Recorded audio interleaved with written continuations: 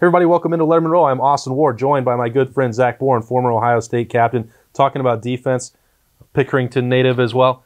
So maybe get you extra juiced up right here. DaVon Hamilton. My guy, man. This is a guy who has turned it on, right? The Wisconsin game, he knew that was a big game for him. The big uglies up front that Wisconsin is known for. He dominated that game, and that's when you see Chase Young go off with all of his sacks. But in Chase Young's absence, you've seen a different side of Chase Young, or of DaVon Hamilton. You've seen him be able to rush the passer, get some sacks, and kind of fill in for where Chase Young is missing, right? And who would have thought they would have seen that from a nose guard that's 330 pounds, but he's showing off the quickness, he's showing off the pass rushing moves, and man, is he making a big difference. It's interesting. I think he was talking last week. He's had 4 sacks now in the last 3 games. He's making himself a ton of NFL money. I think he's playing like an All-American. And he was in there. He was asked how to properly spell his name, because there was a capital V, and I'd been spelling it wrong for a lot of times. He never corrected it.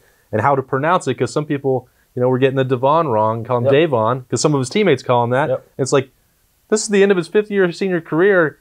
He just hasn't been in the spotlight that much. You know what? He's a blue-collar Pickerington guy, man. He's our kind of guy, right? You know what? He's a guy who shows up to work every single day. It's how he was in high school. Comes from a great family. He's a hard worker, just puts his nose down and really grinds. And I think you're seeing all of that work over the years come to fruition, and you're seeing it pay off big time in his senior year. And he is a cornerstone in this defense, right? He's a guy who's plugging up the middle. We talk about the linebackers all the time. We talk about Chase Young and guys on the edge, but it starts in the middle, right? The linebackers are running freely because DaVon Hamilton and the other guys are taking up space and taking up those big bodies, and they're playing at such a high level. All right, DaVon Hamilton's got it rolling. The Buckeyes will need him at his best on Saturday against Penn State. Zach's going to break down what is fueling his rise here down the stretch for the Buckeyes right now. Let's roll the tape. All right, Zach, DaVon Hamilton, I mean, the last 3 weeks, the guy's been on an absolute tear. Everybody talks about Chase Young. Well, Buckeyes didn't have him the last 2 weeks. The pass rush is fine. It's coming from the interior. I won't even want to say on a tear. He's been a monster the past couple weeks, right? This is a guy that, yes, he's playing on the interior. You don't see much from a big-time pass rush. The last time we saw a guy pull a move like this, probably Jonathan Hankins, right? Was one of the best defensive linemen in Ohio State history. You see DaVon Hamilton here. He's great off the ball, and that's something we've seen with his defensive line all year. Their get-off on the snap is so good. They anticipate it. They're so good with their hands. When you're see from the back angle here, he uses a great rip, gets in, and gets a sack on the quarterback. And this move here, I know there's this debate. You talked about Hankins. You saw Draymond Jones doing stuff like this on the inside. Look at that. I mean, that is so good with his hands. This offensive guard has no chance. He's ripping, getting a face mask, getting a hand to the face mask, and getting through it. Yeah, as we go on here, it's been 4 sacks in the last 3 games. You look at Hamilton, it's not just that he can do these pass rush moves. Sometimes you're just trying to absorb something and collapse the pocket, but I mean, this just changes the game right here. It does. And like you said, a lot of times you're right with these big guys on the inside. A lot of times, like you see right here, right? Cornell, he's taking on blockers. That's what these guys do. Free up the linebackers. These guys on the inside is what they do. Their job is to 2-gap.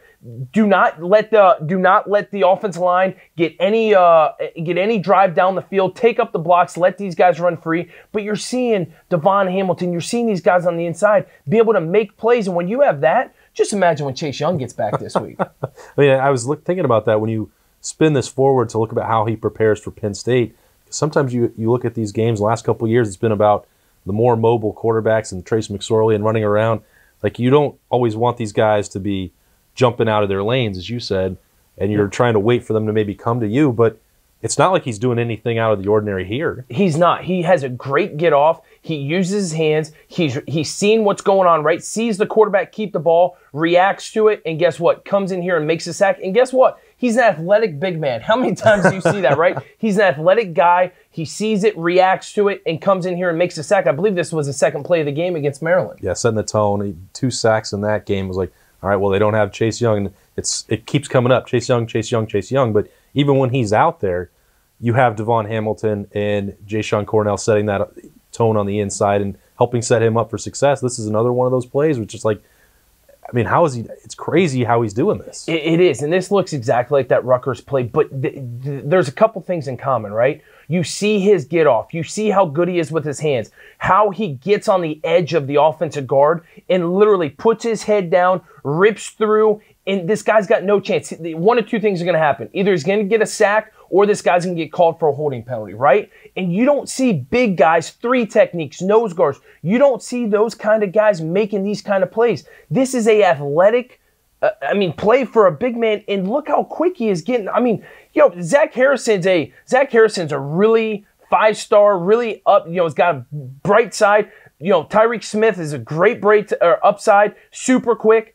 DaVon Hamilton is just as fast in the backfield as these guys are making these same plays. It's unbelievable what he's been doing the past couple weeks. Yeah, what makes him so scary? He's making a lot of money too. Look at somebody, 5th-year senior. He didn't really emerge until late. We talked about that earlier on, but this guy's playing like a first-round NFL draft pick, and this is what I was talking about too, with just collapsing the pocket and standing your ground.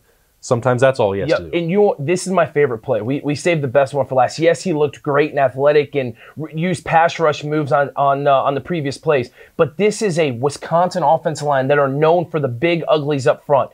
DaVon Hamilton gets underneath his pads, puts both of his hands in 61's chest, and literally drives him back into the quarterback. This is what's going to make him millions here in the NFL, right? They know, hey, in the NFL, you're going to have the big uglies inside, taking up space, doing what you're supposed to do. But when you're able to be this strong and push an offensive guard, offensive center, all the way back into the quarterback's lap, 3-4 yards into the backfield, that is what's going to make him millions. And that's the thing that these offensive guards and centers are having trouble doing, because we saw the quick move. We saw get to an edge and rip.